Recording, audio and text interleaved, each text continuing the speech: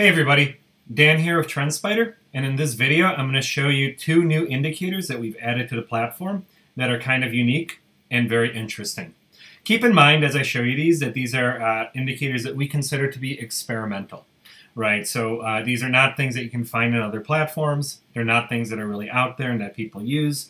But that aside, we think they add some interesting value and a unique perspective that you can't get in any other way. So you probably know that in TrendSpider, when you right-click on a candle, you can anchor a volume-weighted average price there, right? We've all done this a million times. You anchor a VWAP, and it plops it on your screen. What we've added are two new anchored indicators, bringing the total of indicators that you can anchor in TrendSpider to 4, right? Because if you count the anchored VWAP, anchored volume by price, that's 2, and then we just added 2 more. So these two are interesting, and I'm going to show you how they work. And keep in mind, these are experimental, right? So we don't know exactly how useful they are. We're just throwing them out there and seeing if you can find some edge with them. We hope that you can. They do provide a perspective that you can't get in any other way, and we think that's very useful and potentially powerful. So let's dive into that. First thing I'm going to do is I'm going to right-click on a candle, just like as if I were to drop an anchored VWAP at that point.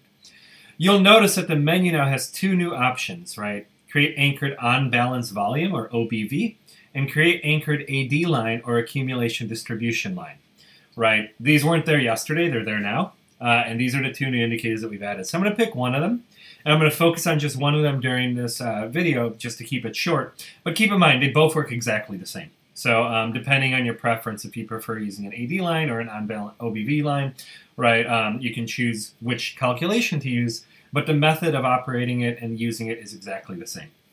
So I'm going to add the AD line here, and I added it to this low on March of 2020. Looks like a COVID low, right? And you can see that this is showing me the AD line, but it's starting the measurement from this point in time, right? Because keep in mind, this indicator, the AD line, is an aggregate or cumulative indicator.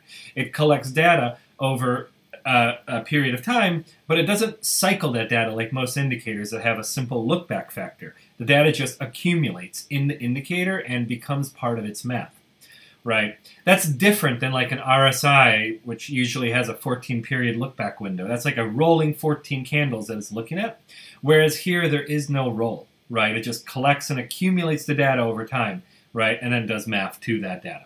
So what that means is if you anchor at different points in time, you get a different total aggregate data set, right? You'll notice I anchored another one, this time at this high, right? And you can see that if you measure from the COVID lows, there's been nothing but accumulation, right? But if you measure it from this consolidation high up here, after which it's really struggled and just consolidated and gone really nowhere, just horizontal, right? You can see the periods during that time, since that moment, where there has been distribution or accumulation according to the AD line indicator. So that's basically how this works, right? You can drop an anchor point for a lower indicator, currently the OBV and AD line, and it will calculate that indicator from that period forward. It's exactly the same as if when you drop an anchored VWAP on a particular indicator, or when you add volume profile to your chart and adjust its anchor point as well, right? Which you can do by moving the line around on that particular one. So that's really cool. And we thought it was an interesting way to look at these indicators because of their cumulative nature.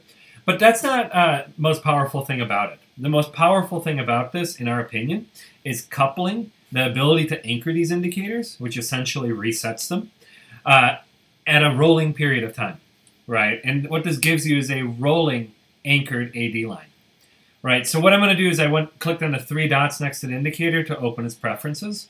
And now I'm going to change the anchor to from date, which is what happens when you manually drop it on a particular date. I'm going to change that to a rolling time period, like month to date. Month to date will measure the start of each month to the end of the month, or if you're in a current month, just from the start of this month to the point in the month that you are now. Next thing I'm going to do, I'm not going to click apply yet. I'm going to check continuous, and I'm going to check anchors, right? I'm going to click apply. And now you have the AD line being reset at the start of each month, right? It creates a new type of indicator that you have a tremendous amount of control over. Because you don't have to just reset it month to date. You can do week to date. You can do daily, right? You can do it in a variety of different ways, right? And that will give you the accumulation, distribution, or the OBV profile for a particular period of time. It's really great at spotting when there's distribution and accumulation periods, right? And this is a powerful way to slice and dice it that you can't really do in any other way. Of course, you can do longer aggregation periods, so you can aggregate quarterly, you can aggregate monthly, and you can also do technical anchoring, right? Technical anchoring is something that works differently depending on the type of anchoring you select. If you select the highest high or lowest low or highest volume one, then it's only going to anchor it once at the most recent point that matches that condition.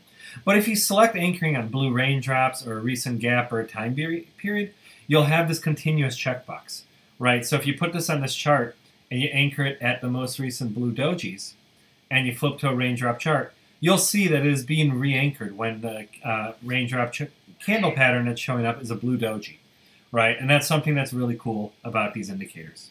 Now, one last thing about it, right, because a lot of people point this out, the anchors that show up are kind of annoying. I like to have them on there. You don't have to have them on there. You can just uncheck that. And then obviously you can customize the colors of these indicators as well if you want it to look and feel a little bit differently. We don't stop there. We also extended these indicators in their anchored and automated form into our scanner. So you can utilize anchored accumulation and distribution at gaps, at blue dojis, at time-based aggregation periods in your scans. They also work in the backtester, so you can backtest these strategies revolving around or including these indicators in them. And they also work in multi-factor alerts.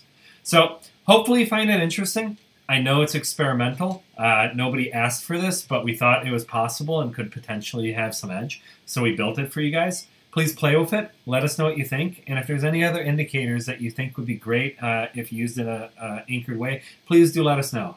We are looking to expand our anchoring capabilities to other indicators and are always open to new ideas.